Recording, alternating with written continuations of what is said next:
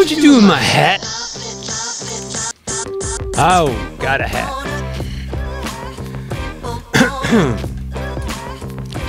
Whew, here we go. All right, boys and girls. You may recall that I was telling you last time when you tuned in that I had ordered some replacement lenses for my Smith Optic sunglasses because the price of sunglasses amounts now to nothing more than corporate greed, in my opinion. So I'm having a big problem with this. $200, $250, $300 now for a pair of sunglasses. So I found this company. They hit me on Instagram, fuselenses.com, and they must be reading my mind because I didn't say anything. Man, I always have my voice listening thing turned off on my phone. I don't know how they knew. Anyway, I went and looked. On fuseoptics.com, they have a whole bunch of frames that they fit lenses to. They are not the original lenses. They are fused lenses. They're polarized. Some of them, and there's options for more vivid. There's not many options at all, actually. When it gets right down to some of these really old frames like I have. The frame I have, I just love this freaking frame, man. This is called Forge. Smith Optics Forge. And as you recall me telling you the story about these, I had them for a couple weeks and my eyes started hurting. I look in these. I mean, I'm a photographer by trade, so eyes are everything.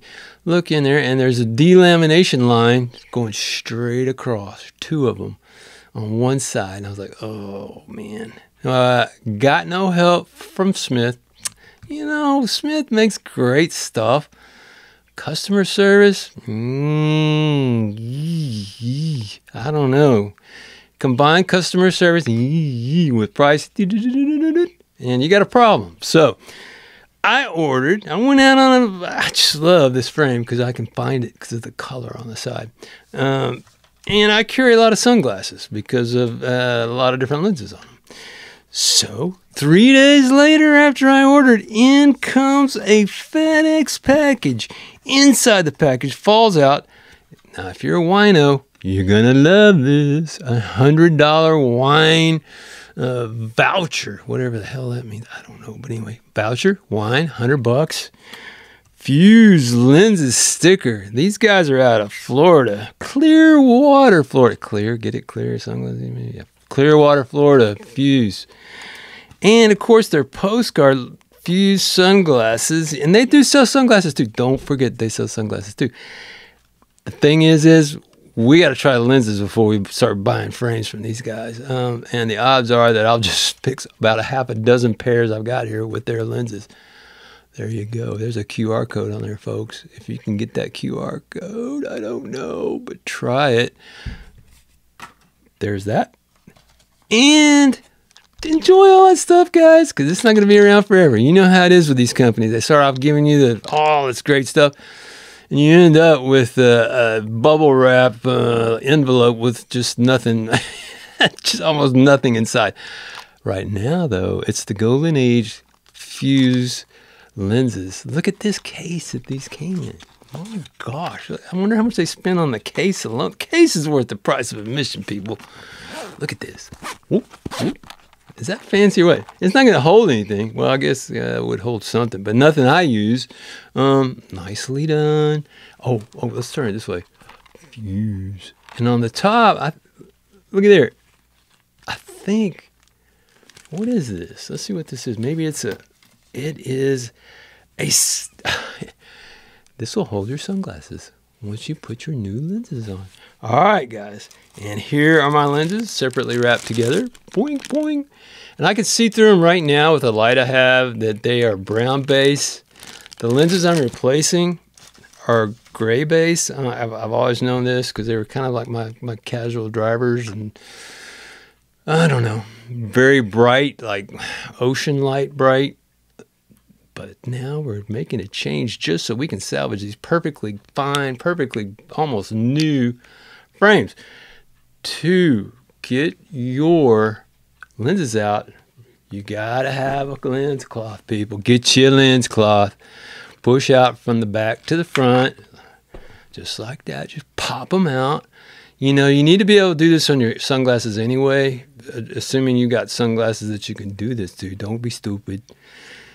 And clean the edges, because if you don't clean the edges of your lenses every once in a while, like every year, something like that, you know, what'll happen is grit will get in there and grind down the frame, and then they'll just come loose on their own. So you can see now really clearly that that's a gray base. Let's take a look at the brown base compared to the gray base. The brown base being the Fuse, the gray base being the Smith Optics. You know, we're not going to know anything until we get on the water, guys. I mean, that's just how this works. But anyway, there's the fronts. Ooh, man, they look almost identical. But there's the backs. Very different. Very, very different. Much more light coming through the brown base of the Fuse lenses. All right, that's one. We got one out. All right, let's get the other one out. I'm just so excited about this. I can't hardly contain myself. The frames for Smith are good frames, people, regardless. And some of these, you know, this is maybe old enough frame to be made in France or Italy or something like that. It's maybe that old. I don't know where it's made, but oh, what a great pair of sunglasses, except for the original lenses, which had a factory defect. It is what it is, man. I just got to get these going again. Okay, coming out the front side. Whoa. Ooh, do I care about this lens? No, just, you don't need a cloth for that. What am I thinking? Just get them off. Just get them off. Ah, there we go. Gone, done, over, goodbye.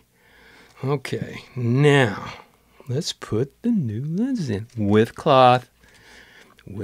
I use these from Walmart, people. If you got a better one, it's not a Walmart special. It's not made by Walmart. Zeiss. Whenever you see the Zeiss name, you're in good shape. You're in the right place. If you see Zeiss, you know it's nice. All right. Let's take it from a photographer, why don't you? All right. Got it kind of positioned in here. Using that cloth. Ding, ding, dong, dong. Ooh, doo, doo, da, da. And bing, bang, boom. Bada bing, boom, bing. Bing, bing, bing. No. Yeah, no, yeah. Okay, let's see which side we're on. This is hard to recognize under pressure. There she blows. The lefty. She's laying to the left. Okay, let's see here. Ooh, ooh, ooh. Come on, baby. Come on now. You know, if it was easy, they would fall out, folks. So we don't want that, do we? Once we're in, we're like Flynn. Okay, we are in like Flynn on the first left. Clean it off. Take care of your sunglasses, people. They're expensive. I don't care. If you got the great $300 sunglasses and you're not in the trouble I am in with bad lenses, take care of your lenses. It's very important. So here we go. Number 2 going on. In the front.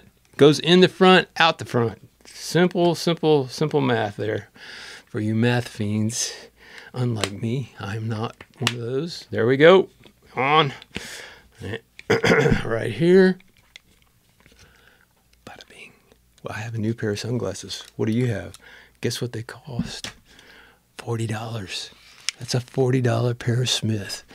Now, as I look at you guys with these new lenses, I can see the polarization kicking in. I'm using Insta-Ace Pro, my favorite ass camera in the world right now, except for my professional cameras.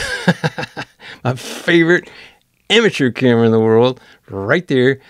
And it has a major flaw in that when you have polarized glasses, you can't see the lens. You know, you knew that. But I mean, you can't see the lens. You can't see the screen. But I know that the polarization on Smith, because I wear Smiths and I shoot with this camera on the boat, the polarization is more thorough on the Smith Optics lenses, because I could turn my head to the left and the right with these and I can see the screen. I can do that all day long with Smith, never see the screen. Same thing with Hook and Bullet. Hook and Bullet is a step above Smith, a major step above Smith as far as lenses. Zeiss. And you can turn all day long and you will never see that screen on the Insta-Ace Pro. All right, guys, that's it. I'd say for 40 bucks, I'm back in business. I got one more pair of sunglasses in my arsenal of sunglasses. You need more than one pair of sunglasses if you're a serious fly fisher and you're sight casting. If you're blind casting and fan casting and blah, blah, you don't need it. But except for eye protection. I've been hit on the lens with flies from other people before. It happens. I mean, get hit on the glasses, saved my eyeball. I think I still like having vision. I don't know why, but I still like to be able to see what I'm doing. Thanks for watching, guys. Like and subscribe, www.texasflycaster.com. Man, now that I've got this set up here, I'm kind of digging it, and you're going to see more videos just pop on in a randomness of epic proportions. See you next time on Texas Flycaster YouTube channel, or go to the website, learn how to read some good stuff.